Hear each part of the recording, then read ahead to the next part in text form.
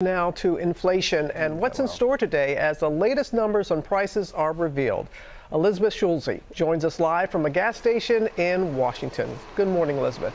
Robin, good morning. This report shows that inflation is continuing to cool off, in part because of relief here at the gas pump in recent months, though prices remain historically high. The Consumer Price Index rose 5% in March from a year ago.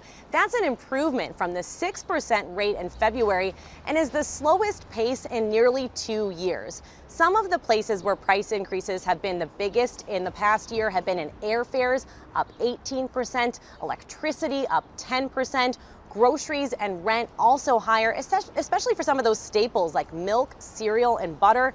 And now, after several months of lower prices, gas prices are ticking higher after major oil-producing countries announced a surprise cut to oil supply. The national average this morning, $3.62. That is up 9 cents from just a week ago. It's important to remember that as we head into the summer driving season, prices still aren't at those record highs that we were approaching on at this time last year, which they were closer to $4 a gallon. Guys, we'll keep that in mind.